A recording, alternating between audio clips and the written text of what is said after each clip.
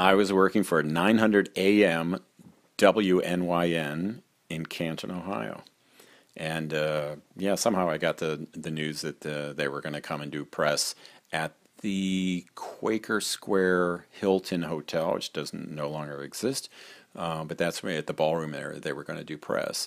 And I don't know why, for an AM radio in Canton, I was news director, and I decided this is newsworthy enough for our audience. So I went up, and covered it there and recorded it. The whole ballroom was filled. I've never seen so many reporters for any local thing like this. There had to be 200, and Simon and Garfunkel stood up at a podium, I remember, and for a while they stood there at first just so everybody could take photos of them.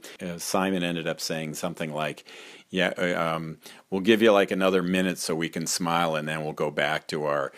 In effect, we'll go back to our usual antipathy. And at first, I wasn't sure if he meant for reporters or for each other, because of course they had been broken up and angry at each other. So that was a big issue.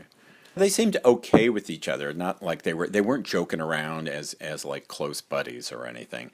But I think that was partly because they were standing up in front of reporters, and some of whom were asking personal questions. It came up a lot, including I think when I listened back to the tape, I'm pretty sure it was Jane Scott who was asking about their separation, and Art Garfunkel just said, it just got to be where there was no fun in it anymore. Without going into a lot of details. But they started to get a little bit annoyed with those kind of questions, and really annoyed when people started asking him about who they were dating. Because Simon was, I believe, had just gotten actually married. I'm not sure if it was official, but I believe he got married to Carrie Fisher.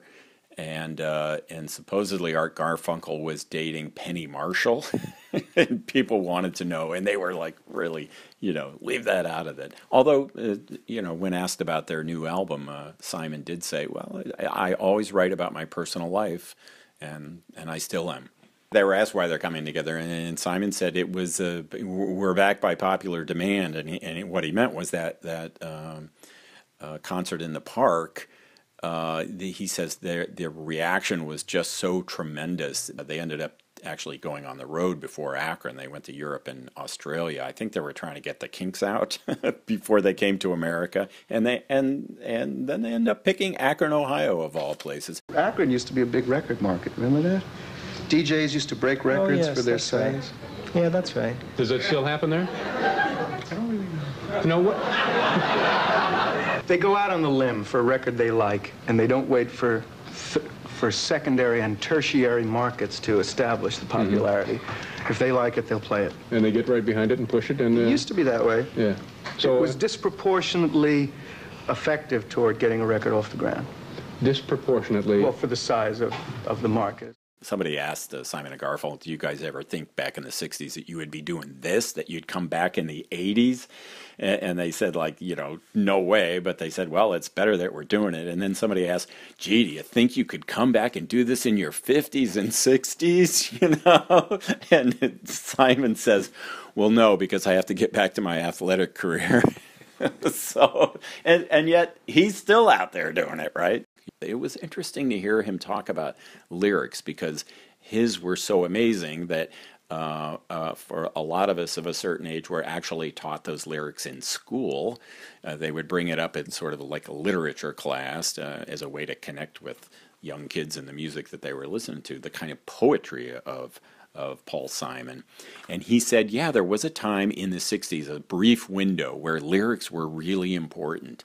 And he says, and then it all just went to hell, and it turned into dance music. But he did point out, he says, like disco, which came in the late 70s, and how horrible it was. But he did point out, but what was nice was new wave music brought back interesting lyrics, except that they framed it within kind of electric dance music. You think of like the B-52s or Devo or something like that. Crazy, interesting lyrics. But yeah, it was still kind of dance music. They felt at that time that, new wave people still felt like they had to do it.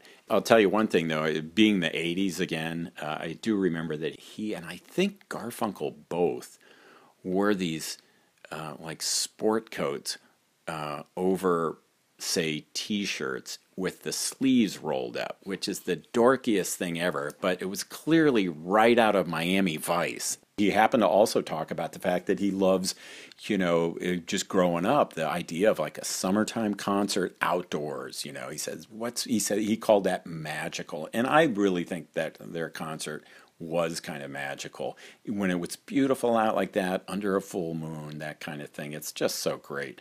After the press conference, they said, somebody from the University of Akron says, if you would like to go down to the Rubber Bowl while Simon and Garfunkel do their sound check, we have buses outside. So we all hopped on their bus, and all these reporters went down to the Rubber Bowl. And so Simon and Garfunkel sang about 4 or 5 songs. They started off with Cecilia, which was fun because I remember that from high school, that song. They did Mrs. Robinson. These are all from the Bookends album. America they did. Their voices were terrible. They were so flat. And I think, it's, to give them a break on that, I think what was going on is they were basically kind of going through some of the electronics and the band and to get just the sound right. They were not putting any effort into making their harmonies perfect.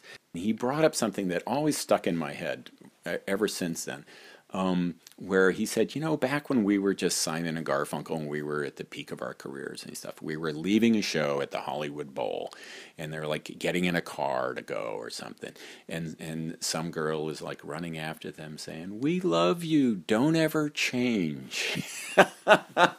and he thought, and even in Akron, he just stopped and went, wow, don't ever change. What a concept, Don't ever learn anything more or do anything. And, Paul Simon's kind of his whole career is about going through changes.